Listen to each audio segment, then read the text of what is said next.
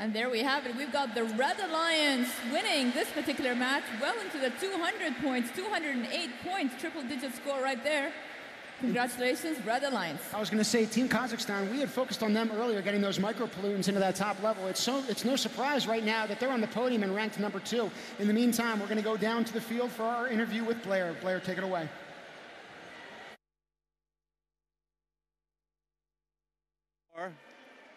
With what's your new high score, and possibly the event new high score, 208.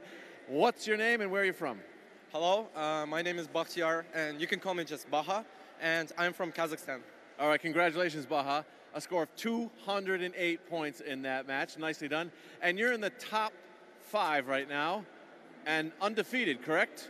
Yes, that's correct, and thank you so much. So, did you talk strategy before that match? Because obviously you guys worked really well together.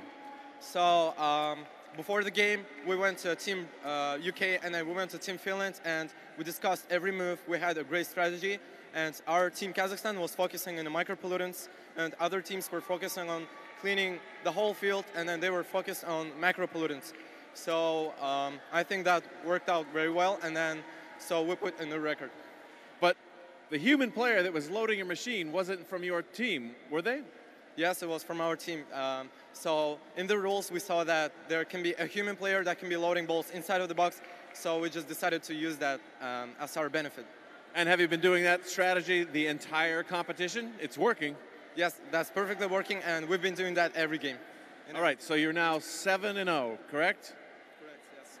And 2 more matches to stay in the top 5 or become the top 1 team. What's the goal?